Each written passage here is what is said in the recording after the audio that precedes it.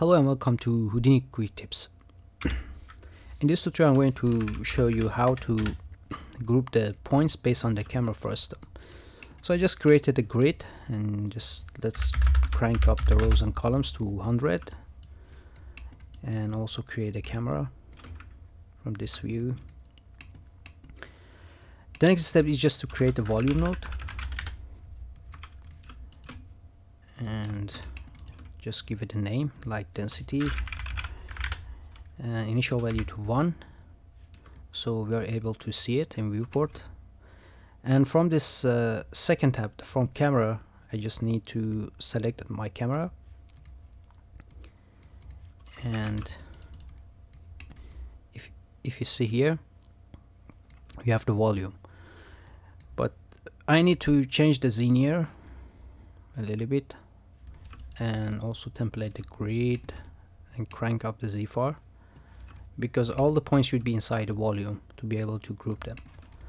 The next step is just to convert this volume to polygons, so I'm just use the volume bound. So here is the Frustum converted to polygon. Next I'm going to create a group, just connect this one and this one and change the group type to points and turn on the keep in bounding regions. Select the third option. As you can see, the points inside the camera Frustum now is in the group. So also you have few options here in the volume. If, for example, if you want to change the padding, you just need to change the window X. This is the minus, this is the X positive, this is the button, and this is the top of the camera. So let's just create a color, change the color to red, and also the group should be group 1.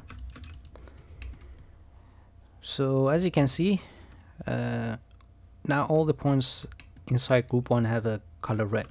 So this technique is very useful if you want to do some kind of simulation, for example, based on your camera Frustum. Imagine you have a big landscape and you just want to emit smoke or particles to do some kind of, I don't know, effect.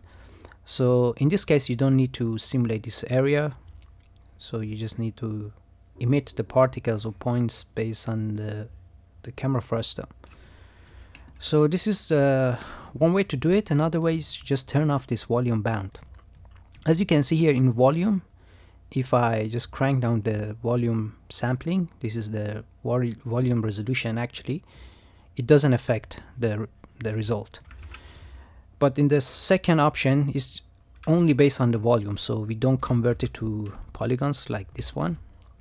I'm going to turn off this volume bound node and go to the group again and select the fourth option,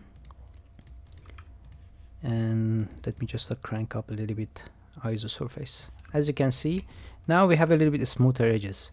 The reason is this one, the volume resolution is very important. If you crank it down, you get more smooth and low quality camera Frustum, and if you crank it up, you get better result.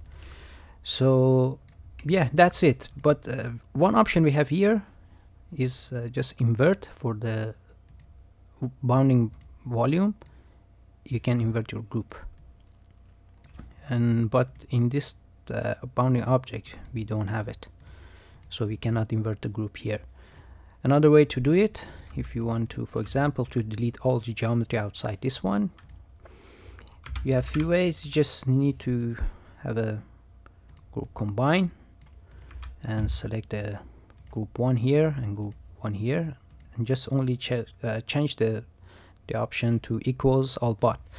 So now all the points outside is in this group, and you can just delete it or do your simulation based on the points inside this group. So I hope you enjoyed this video. Thanks for watching.